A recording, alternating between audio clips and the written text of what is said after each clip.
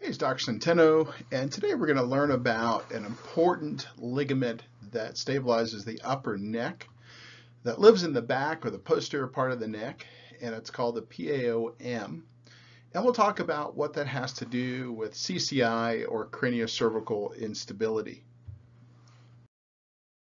So there are lots of ligaments that hold the head on, and if you read my book, I go through each one of these. But the one we're going to focus on today is the PAOM, and it's back here, and it lives in this section between the skull and C1. Now, it's really the same ligament as the ligamentum flavum down in this part of the neck, but up top, for some reason, we call that the PAOM. And that stands for Posterior Atlanto-occipital membrane. It's really not a membrane, it's more of a ligament. This is a tougher image to look at, but probably important to see, in that what it shows is looking from the inside of the spinal canal out. And in this case, this is the PAOM, and you can see it's got a hole in it so the vertebral artery can go through there. These are the front ligaments that we inject with that PICL procedure, and PAOM can be injected from the back.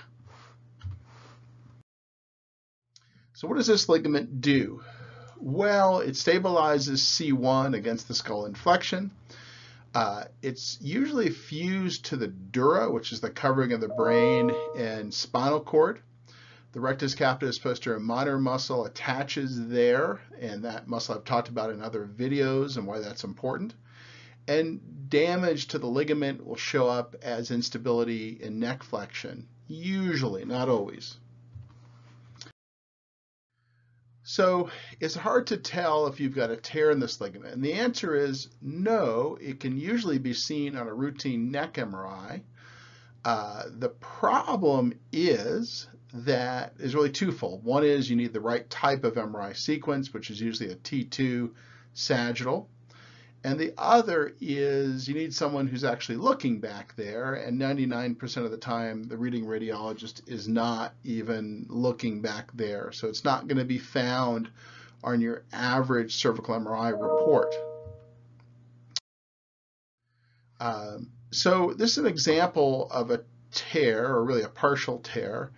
So what we should be seeing is the ligament go as a dark line all the way through there, but instead we see a dark line that goes through this portion, but in this portion there's no dark line. So that indicates that this area, the top area, is thinned, and it's not showing up well here. So there's a significant weakness. Now this is best seen in this sagittal or side view. And you'll also see the fluid around the spinal cord as white if you're looking at the right sequence. So this fluid here around the spinal cord and brain should be white. That's called a T2 weighted image. And the ligament can be treated through injection. This is a good example of that. This is filling in the bottom part of that same ligament you just saw.